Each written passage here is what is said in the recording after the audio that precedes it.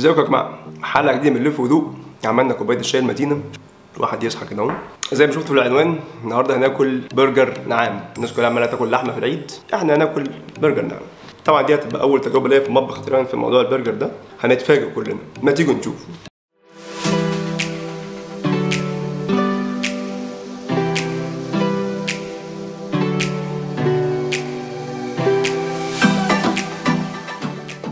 طلعت البرجر عشان يفك شويه، قدامنا بتاع ربع ساعه كده ولا حاجه.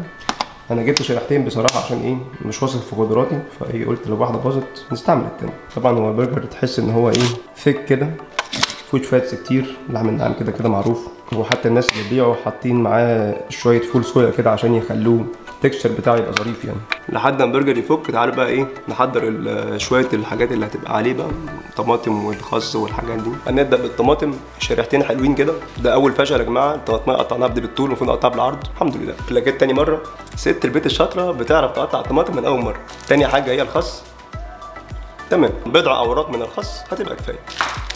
تالت حاجه الجبنه الشيدر والمخلل، بس المخلل هنقطعه اصغر من كده شويه، حجم الخياريه كبير شويه، هنصغرها عن كده شويه. عندنا كل مكونات البرجر دلوقتي، ناخد بقى شاي. الله، جاهزين؟ نحط شويه الزبده، مش عارف دول كفايه ولا لا، بس هنشوف كله هيبان.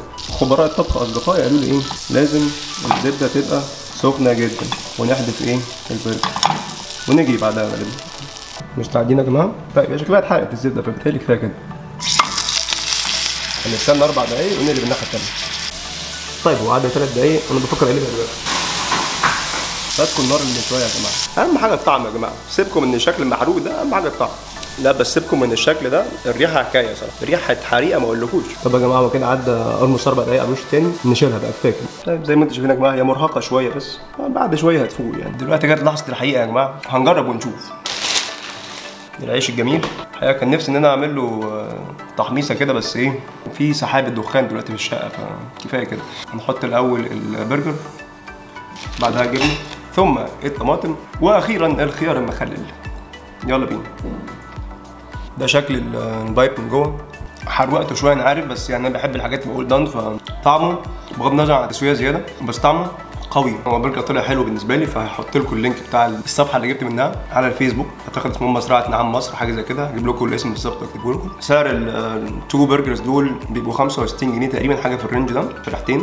ده بالنسبه للسعر. الطعم بصراحه البرجر ثيك، يعني انت بتاكل لحمه كده بيور. طعمه شبه ايه؟ طعمه شبه البرجر العادي، بس تحس اللحمه كلها يعني الثيكنس بتاعتها كده. يعني بصوا هتلاقي اللحمه مفيش فاتس كتير، فطعم اللحمه قوي كده حلو. انا مبسوط بيه صراحه يعني. هما بيبيعوا البرجر ده متبل جاهز، ما حطيتش اي حاجه، ما حطيتش ملح وفلفل حتى، ما حطيتش اي حاجه. بصراحه تقييمي ليه على ان اول مره اخش مطبخ كمان على حاجه جديده، اول مره اجربها، كنت مقلق صراحه. حاجه جديده تستاهلوا تجربوها، فمش اقل من 9 من 10 بالنسبه لي. هحاول اسوي البرجر التاني بطريقه مختلفه شويه، هحاول ما احرقوش المره الجايه، هستشير بعض الزملاء في البيت عندنا ونشوف هيفرق في ايه. طب يا جماعه دي التجربه رقم 2، هنحاول مره تانية، مطبخ جديد، سيت اب جديد، يمكن ربنا يكرمنا ان شاء الله.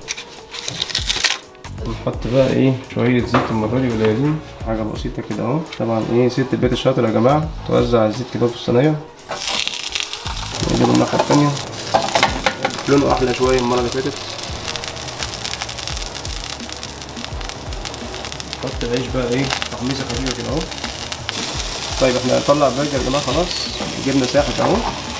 هوبا، نقطع ايه العيش المحمص الجميل، الطماطم، خيار المخلل، ناخد الرفيع ده كده اهو، الصوص الجميل كده. بقى عندنا يا جماعه احلى سندوتش برجر نعام في مصر. المره دي ده ايه شكله من جوه، شكله ايه اطرى من المره اللي فاتت شويه، ما اتحرقش اول مره دي مننا. تعالوا ندوق بقى ايه اطرى كتير المره دي. لا حلو المره دي، موضوع انه السوى الاقل ده ظبطوا اكتر بكده، بقى طري جميل، نفس التيست القوي. استنى يا جماعه في الكومنتات تجربتكم لاي انواع برجر غريبه اكلتوها قبل كده، ابهرونا. طب يا جماعه ده كان فيديو النهارده، اتبسطت جدا بالتجربه، تجربه جديده بالنسبه لي. اللي عايز يجرب برضه نفس التجربه يقول لي، يبقى يقول لنا في الكومنتات كده الدنيا ماشيه معاه ازاي. كنت معاكم مهندس مصري، لف وذوق، اشوفكم الحلقه الجايه.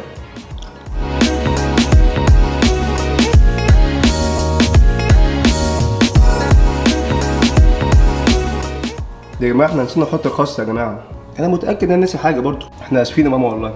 يا جماعه 100 مره نقول ما نستعملش الحاجات الميتال دي مع البتاعه دي، لازم خشب. احنا اسفين يا ماما.